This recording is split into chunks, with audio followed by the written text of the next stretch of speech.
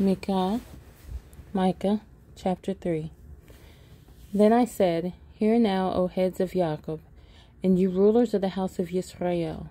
Should you not know right ruling, you who are hating good and loving evil, tearing away the skin from my people and the flesh from their bones, and who have eaten the flesh of my people and stripped off their skin and have broken their bones and have cut it up as into a pot, like flesh in the cooking pot? Therefore, when they cry to Yah, he does not answer them and hides his face from them at that time, as they have made their deeds evil.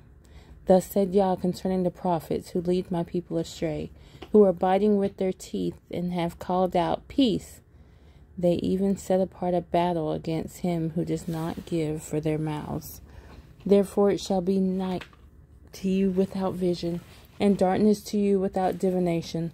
The sun shall go down on the prophets, and the day shall be dark for them. And the seers shall be ashamed, and the diviners embarrassed. And they shall all cover their lips, for there is no answer, O Elohim. But truly I am filled with power, with the Spirit of Yah, and with right ruling, and with might, to declare to Jacob his transgression, and to Yisrael his sin. Hear this, please, you heads of the house of Jacob, and you rulers of the house of Yisrael, who despise right ruling and destroy all that is straight. Those building up Sion with bloodshed, and Jerusalem with unrighteousness.